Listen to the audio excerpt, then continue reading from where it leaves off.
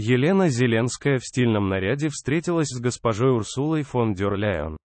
Первая леди Украины встретилась с президентом Еврокомиссии Урсулой Фон Ляен по случаю их совместной инициативы «Школьные автобусы для Украины» и искренне поблагодарила ее за помощь, показав очередной уместный образ. О том, какие именно слова благодарности высказала Зеленская и в каком наряде, рассказывает РБК Украина, проект «Стильный», со ссылкой на сообщение первой леди в Facebook. Какой наряд выбрала первая леди?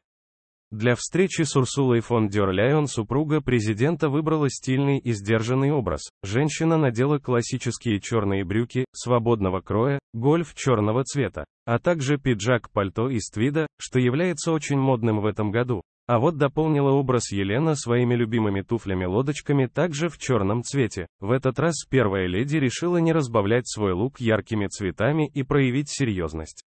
Ведь черный цвет символизирует консервативность и строгость во взглядах. Без украшений не обошлось, ведь на Елене можно увидеть интересные серьги из желтого золота в форме капли. Елена Зеленская поблагодарила Урсуле Фон Ляен.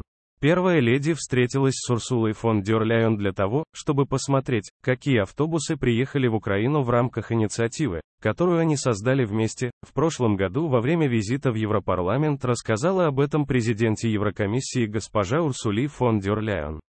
И вот в рамках инициативы «Школьные автобусы для Украины», которую мы начали вместе с госпожой Урсулой, украинские общины получают более 370 автобусов, говорит Елена Зеленская. На самом деле наличие большого количества автобусов для украинских школьников очень важная часть образования.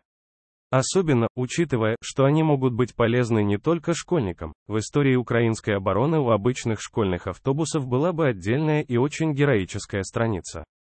Именно на них в первые дни пришлось эвакуировать людей из Бучи, Ирпеня, Гостомеля, городов на востоке. Именно они спасали жизнь и помогали в обороне. А сейчас это прямой маршрут в будущее детей и всей страны посреди войны.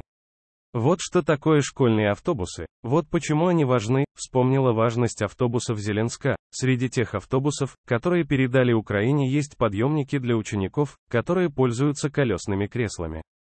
Так что инклюзивность нашего образования растет, а доступ к нему улучшается. Благодарим госпожу Урсулу, Европейский Союз, страны ЕС и польских друзей из Фонда международной солидарности Польши и Польского банка краевого хозяйства за то, что все это стало возможным. Искренне поблагодарила Елена. Первая леди добавила, что эти 370 автобусов будут распределены между Киевской, Сумской, Николаевской, Днепропетровской, Львовской и Черниговской областями.